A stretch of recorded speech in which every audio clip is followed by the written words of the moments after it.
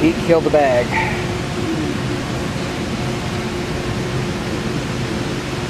And that's a part he cut it.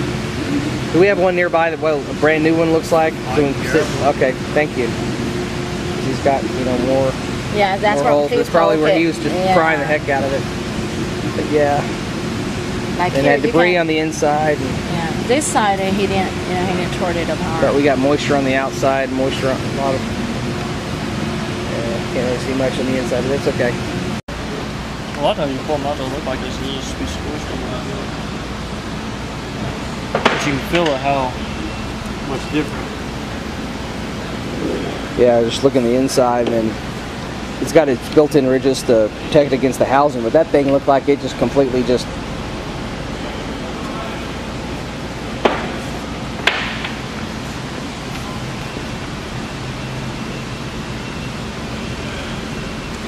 Oh, that's right, you got ripped off part of the top, that's right. All right. I was about to say it actually got shorter, but no, it actually...